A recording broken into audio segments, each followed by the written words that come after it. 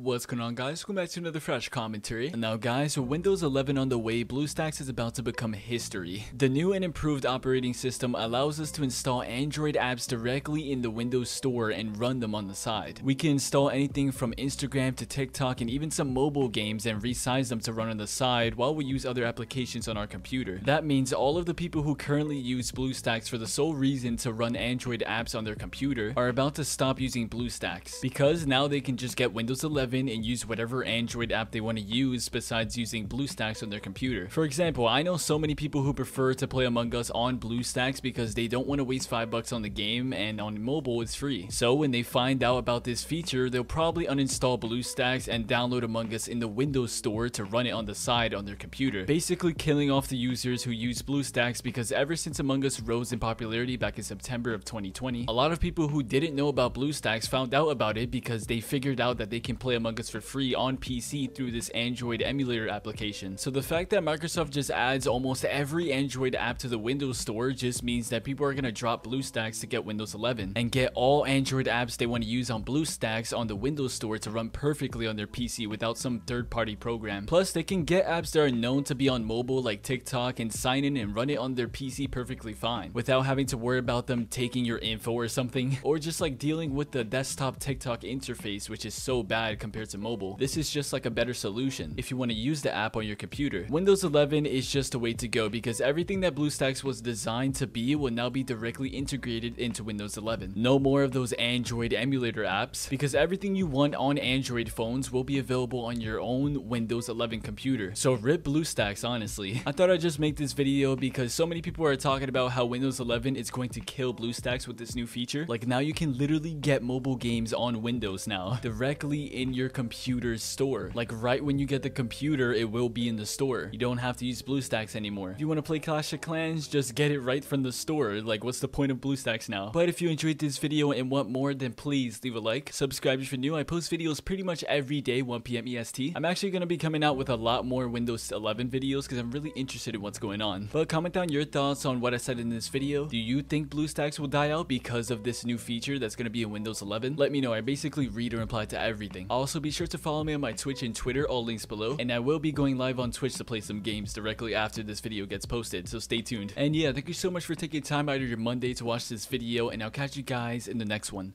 Peace out, stay blue.